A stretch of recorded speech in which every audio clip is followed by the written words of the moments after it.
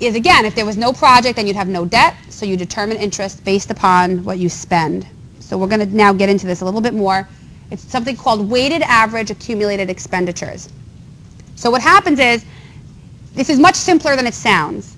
So in any given year, do you take out one loan draw? You know, do you do construction on one period, get one bill, and then that's it, and it's outstanding the whole year? Wouldn't that be simple, right? But that's not reality, right? The reality is you do work over the course of a year.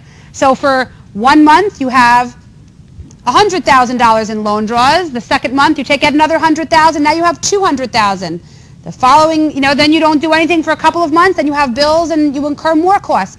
So what you have to do is figure out what's the average that I spent over the year.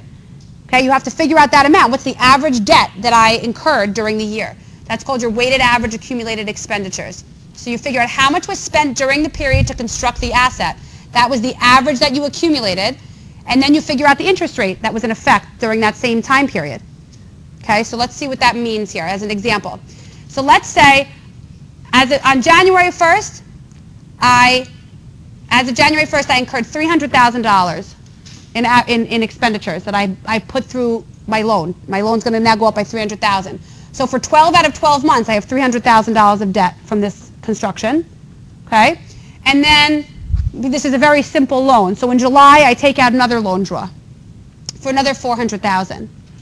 Okay, for more bills. And so for 6 out of 12 months, I have $400,000 outstanding, which means really $200,000 on average for the year. So my average accumulated expenditures for the year is $500,000 because some of it was outstanding for the whole year, some of it was outstanding for only 6 months, and this can go on and on and on. You could do this every single month. This is a very simple example. Okay, what's my average accumulated expenditures? This is the average that I spent, and then the next question becomes, what's the interest rate? That's what you have to capitalize. You get it? So you're doing construction on a building. You're doing construction on a building. As of January 1st, I have $300,000 of debt outstanding to construct that building. This building is not yet placed in service. In July, I incur another $400,000 of costs that I'm going to put through a loan. I literally take $400,000 of bills. I submit it to the bank. I say, I need to pay my contractors. Can you give me $400,000 and increase my loan balance by that amount? So the bank says, you know, they look at the bills. They give you your $400,000. So for 6 out of 12 months, you have another $400,000 outstanding on that loan. On average, that means for the year, you had about $200,000 for the year. Okay? So your total related to that loan, related to the construction of that asset that you took out in loans for the year was $500,000. Make sense? So what's the interest rate that you're paying on that $500,000?